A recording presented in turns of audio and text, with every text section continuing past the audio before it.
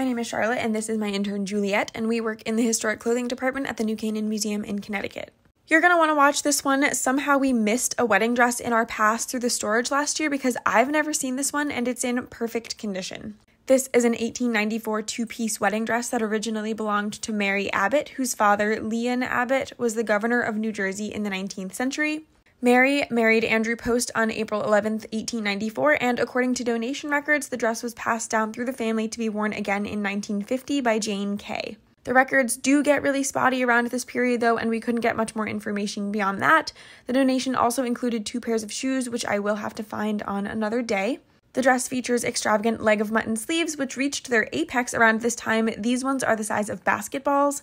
If you've seen the movie Labyrinth, the style definitely comes back 100 years later in the 1980s, and I can't unsee the dress from that movie when I look at this one. The dress is covered in faux pearl trim and lace. You can also see small silk flower bows on the neckline and hip, and according to newspaper articles on the wedding, the bride wore a tulle veil.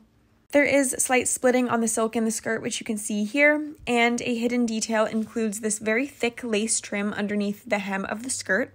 Here are the pearl beads up close, which match the cuffs and the back of the dress, which is fastened with hooks and eyes. They even added this lace trim on the edge, which shows attention to detail.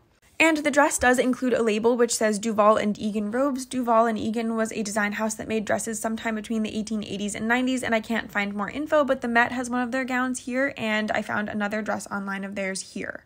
Here's a full-length shot of the gown again, so you can compare it to Sarah's dress in Labyrinth, which was impossible to find a good full-length photo of, but you get the idea. Same sleeves, same pointed waist.